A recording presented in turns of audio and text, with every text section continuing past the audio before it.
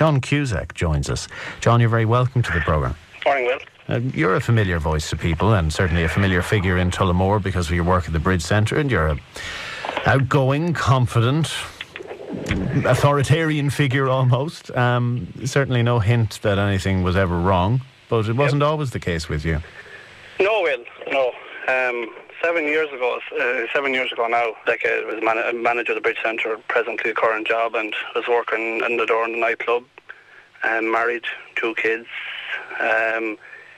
August 2004, we were at a family wedding, and we went away on holidays, and I was due to go back to work on the Monday morning, and I got up, and I was ferocious flu, as I thought, and put it down to the weather, put it down to a lot of things, and went to a local doctor. And within 10 minutes of, I suppose, talking to her, she opened a whole, kind of worms for me as it was. It wasn't the flu, it was depression. And what was she asking you? How did she probe around that? Questions she was asking, and your demeanour, and I suppose emotion, and looking back now, and I've done a good bit of work on it, and I have completed the assist course, but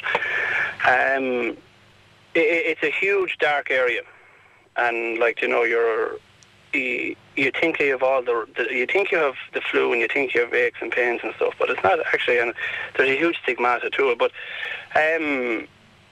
I could have been one of those individuals yesterday, 7 years ago, that somebody was going to my inquest, and that's how close I was to it. But what was your attitude to suicide? Because I kind of described you as an authoritarian figure earlier. That's not quite right. But you're a take no shit kind of guy, and you're a man's man. And did you dismiss the idea of depression? She said to me that, I said no, not a fear, no way. Because somebody would look at me, this individual. How could he? How would you be? But it's amazing, and my whole life changed from then, and thankfully with the support of my wife and my family and friends, and the doctor, and I did go for counselling, and I don't feel ashamed about it, and nobody should feel ashamed about it. It was a part of my life that I couldn't change. It happened, and you have to deal with it and take it on board. And that's unfortunately this stigmata, people are turning around him. And I suppose people are probably thinking now when they're listening to the radio, what? How could he have suffered? Not a fear. But it's there. And I've discussed this with Josephine Rigney, and I spoke to Kieran Malooly last week and told him over the Lions Club are trying to roll out this assist course. It's in every parish. It touches an awful lot of households. And I would urge people that, I was on medication for a very short period of time because both my wife and the person I went to counselling for felt that, that medication, and I'm not saying it is or it's not, and this is, there's pros for it and there's not, but for me it wasn't something I wanted to, and I had to change my lifestyle, how I did things, and my space, my time out and stuff like that. And I still, now and again, you would have to check yourself, say especially coming up to Christmas, and especially for my line of work. And can I ask you, without being too personal, what was the matter as such? Was it that little things were insurmountable, or was there an event that was bothering you? I said financial at the time. I had got involved and tried a few things, and they didn't work. Couldn't say no to people. I took so much stuff on board. Wasn't able to I thought I was dealing with things, but when you're going from 6 o'clock in the morning until 12 at night, and then coming home, going out to work in a nightclub back then, and working till 3 or 4 o'clock in the morning and stuff like that, and it's an amazing black hole. It's unbelievable when you're down there, and it's like you're trying to climb out of this hole, and you just can't do it. You just physically can't do it. You weren't able, and lucky enough, my employers, Christy May and they were hugely supportive at the time, that I got my time out and I got myself sorted, and there is hope. You were oblivious to all of this building up, and when you look back on it, or when you speak to your family, were there signs that this was manifesting? Oh yeah. When you think back on it, there were signs. Yeah. You were snappy, your mood changes. You were dragging yourself around. Things were swimming. Your head, be swimming. Your brain, you think it was going to burst at some stages. And, that's why, I did contemplate suicide.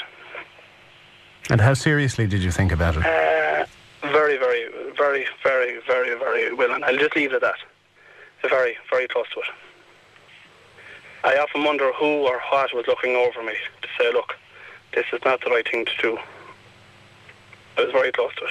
I thought it was, and to be quite honest, it felt like there was a major weight lifted off your shoulder, that that it was all over. Everything else became, nothing else mattered. Whether my, 2 young daughters, my wife, didn't come that particular evening, nothing else came into it. Nothing else mattered. I wonder what is the difference, or what happens differently between somebody like you who gets to that point, a very, very serious point of no return, and then somebody who crosses the line and does it. What is the difference? Well, I don't know. Each individual is different, and like when I look at so many people in the last 7-year period in our area alone, and that's why this assist course is highly, highly, highly valuable. I mean, there are signs out there. We all, whether you latch on to the signs or not. I mean, since I did the assist course, I have engaged in what I learned with 2 different individuals. And what difference did it make for them? They're now on the other side of it. They're moving on. It is out there. I'm not saying it'll work for everybody, but, it's this whole stigmata, and suicide years ago, the stigmata around it, people weren't allowed to be buried in consecrated ground and all that sort of stuff. It's a huge illness now, and I read some books on it, there was a doctor that suicide, or depression it's an emotion, not an illness, and it is all your emotions gathered up. Now, I went to a fantastic counsellor in Port Harlington, and she was absolutely... The first day I went to her, like it was to be an hour session, I spoke for 3 hours non-stop. And I didn't even feel like 3 hours, but I lifted all this storm. And like my wife and my family, they were amazing support to me. And But did you have to be persuaded, John? And the reason I ask this question, okay, I'm just looking at the 5 cases that were listed yesterday. And I know the 5, I would be very familiar with the 5. They're all men. Every single one of them is male, and suicide is predominantly a male problem. Yeah, look, Will, it's like this. What man... It's like defeat. It's like anything else. It's like courage to pick up and say, look, I am in trouble. I am. And that's why, the current financial situation, the amount of people that are under pressure, I see it every day. I know of stories. I know people under serious financial pressure. And it's the whole stigmata of being able to go in and ask, I'm in bother. How can we sort this out? Nobody wants to know, and gossip, and there's a whole lot of local community things and stuff like that. The whole assist course came from, back from Australia and stuff like that. And we're pride, it was huge pride for me, Will. And even said, talking to you this morning, I hope by me talking to you will help somebody else out there that are contemplating, that are thinking about it. You were the last person in the world I expected to call in. I have to say, I did not expect that John Cusack would come out with a story like this. See, and there you are. How many more John Cusacks are out there? It's not, you shouldn't be ashamed about it. And I would urge anybody out there is plenty of help. Josephine Rigney is doing fantastic work there. There is Samaritans Aware. There is so much help, but we need just to pick up that phone. There are, as I spoke to Kieran Mullally last week, assist needs to be rolled out in every community and small village in Ireland. Yeah, but is there not a curious personality quirk in men where we just don't ask for help? Whether it's a simple thing like going to the doctor. I would say, for me, it was pride. And when Dr. Sheehan said to me, and I will be forever grateful to her for asking the questions that morning, because I would say if you went to another doctor, might have said to me, John, it's the flu, there's an antibiotic, there's a start for work, take a few days off. But she recognised straight away that morning. And there was another very good friend that I went to after coming out of the doctor, because I said, when I went home, I said to my wife, this is more serious than the flu. And I rang a very good friend of ours, and I went and spoke to her. She works in the field of mental health. And but I had all the flu symptoms and everything. But when I reflect back on what something happened 7 years ago, but unfortunately, when sometimes we're going for a job or going for a loan or going for something, and you get all these questions, and people are afraid to tick the boxes, and it reflects on how, if you're in, it is like the flu, and you have to deal with it. Yeah. And unfortunately for men, I've been a juror for a long number of years there now. and it's frightening, some of the cases that come before us. Okay, but even with the flu, men generally will avoid going to the doctor at all costs. Because we're the hardy individual that thinks that we cannot be knocked or knocked on. Yeah, we will not go to the doctor and have examinations for prostate cancer. And that's why nearly as many men are dying of prostate cancer as women are lost to breast cancer, unfortunately. And there's nothing to be ashamed of. We shouldn't be ashamed. We should go pick up that phone, go into your local surgery, go to wherever it is, and ask for the help. The help is there, the service is there. There is somebody at the other end of the phone. There is plenty of people, like there's 32 people the assist course in Clonaslee alone. There, if there's somebody in that, it is all in confidential, and we are out there to help. And But a lot of men still won't. I mean, if I'm absolutely crystally clear, honest with you, I'm listening to you, and I'm saying, if I was in that position, it's good to know it's there, don't know if it's for me. No, and that's how do you decide that deciding factor or whatever until it goes too far then, and then we're in the depths of despair. I was there, I was in that black hole. I'd say I was battling it for maybe the guts of 4 or 5 years until it got the better of me one Thursday evening.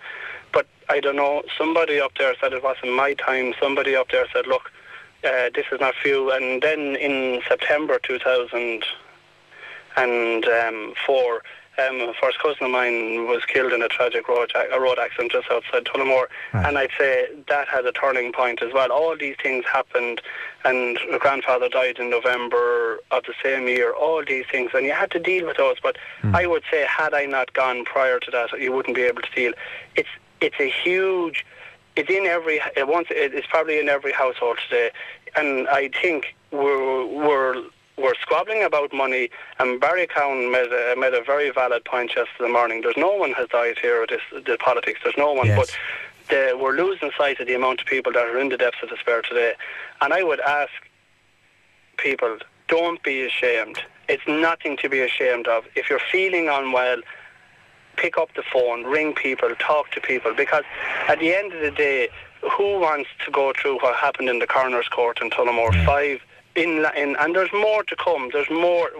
And like you hear of sudden deaths, and you automatically think, is that who's going to be next? Like, there are several people out there suffering, and like, it's nothing to be. Forget about the pride. If God forbid, if you had cancer in the morning, you have to go and you have to get treatment and you have to get sorted out.